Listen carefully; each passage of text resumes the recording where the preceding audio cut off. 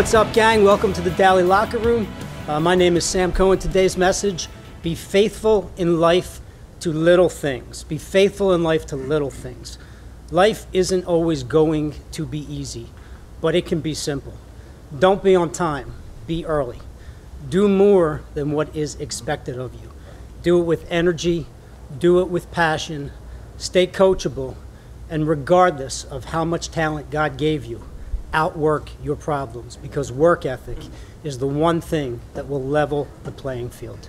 Stay faithful to those little things and live your very best life. Thank you, gang.